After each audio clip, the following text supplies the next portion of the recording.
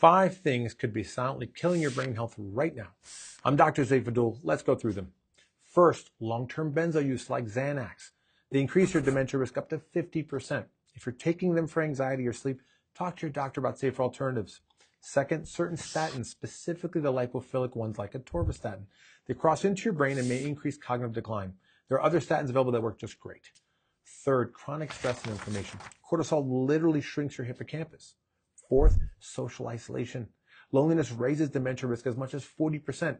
Social media isn't a substitute for spending time with your friends. Fifth, excessive alcohol. It may be fun, but it's toxic to brain cells, period. Here's what to do. Get your medications reviewed, manage stress daily, prioritize real social connections, and limit alcohol.